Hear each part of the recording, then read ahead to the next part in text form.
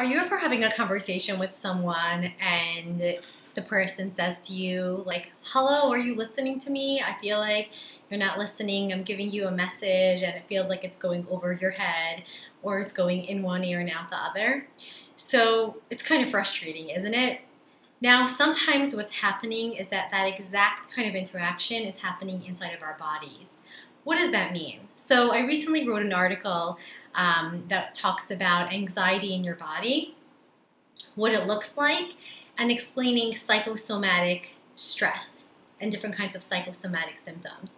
So what is psychosomatic pain or psychosomatic symptoms? So psychosomatic actually comes from a Greek terminology, and it refers to the connection between the mind and the body and how mental stress and psychological pressures, right, and worries that we carry really express themselves in the body as physical illness. So, this has been researched for a number of years because what many practitioners and many doctors started finding was that a large percentage of the patients that were coming in for medical treatment had a lot of medical workups done, and what came back was that in some instances there was nothing medical based, but sometimes there was really intense psychological stress that was causing the body pain, the physical pain, right? So indigestion, bloated bellies, constipation, really bad headaches, a feeling of fatigue, insomnia, back pains, right? Really bad back pains. And sometimes people have like trembling or a feeling of numbness. And what they said was, we want to really dig deeper into what's going on when the body is actually needing to express when we're not listening to our minds. So I have a suggestion for any of you. If you ever had, like that butterfly in your stomach feeling, or if you notice that recently you're just not feeling as physically strong or just in touch with yourself, I encourage you to look at, is there something bothering you in your life right now? Right? It could be that you're in a situation where you're not speaking up for yourself. It could be that there's something from the past that's being kicked up, right? There were two doctors, Dr. Sarno and Dr. Clark, who did a research study, and they found that some of the psychosomatic symptoms were related to people's inability to express healthy doses of anger or rage, right? So, and I don't mean rage in an angry kind of way, but people who had to, keep themselves even-keeled and take care of everybody else's needs, and they never had space to really stand up for themselves and express healthy doses of anger or upsetness, right? That's what their research came up with.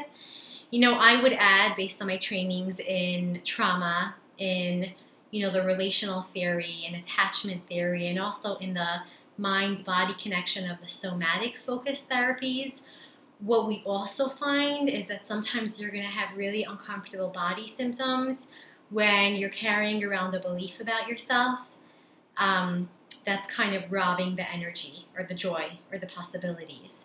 So it might be a belief you picked up from the past or even recently of, I'm a failure, or I'm never enough, or I'm unlovable, or whatever the belief might be, right? I'm not okay. It might be a belief that actually carrying that belief in your mind doesn't just exhaust your mind, it exhausts your body, because there's this constant interchange. There's this communication that's always happening. And so we want to look at what that's about. That's number one. The other piece is sometimes there's a trauma that's trapped in the body, right? So if somebody went through some kind of trauma or shocking event or uncomfortable situation in their personal life, in their work life, and it kind of got trapped in the body, then sometimes working through that, processing through that, actually will allow the difficult symptoms or the physical symptoms to dissipate. But the body holds on to stress because it's actually communicating, just like you'll tell whoever you're talking to, hey, listen up, right? Or whoever you're talking to is saying, hey, listen up. When your body is communicating, I invite you to listen. It might be a small symptom.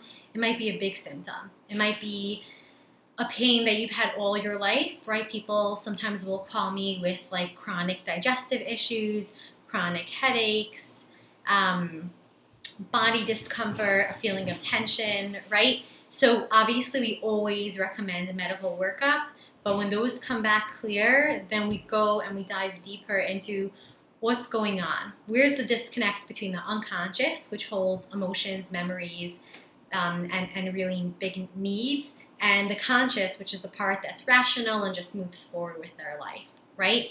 Because when these two are in sync with each other, your body can just be whole and you're living in a tuned life. When they're not in sync, right? When your emotional part needs you to do something, needs you to set a boundary, needs you to take better care of yourself, needs you to listen to the emotions, and you're not listening for whatever reason. You might be in a difficult work situation. You might have somebody toxic in your life. You might be critical of yourself. But when you have a disagreement between the conscious and the unconscious, you might have symptoms. So the work I would encourage you to do on your own is really getting clear on what's the disconnect and how can I bridge that gap. Sometimes you want to dig in deeper with some kind of therapy. For today, I invite you to just listen into any communication that your body is sending to you, because if it's sending you a message, it's got to be an important one. I hope you have a great day.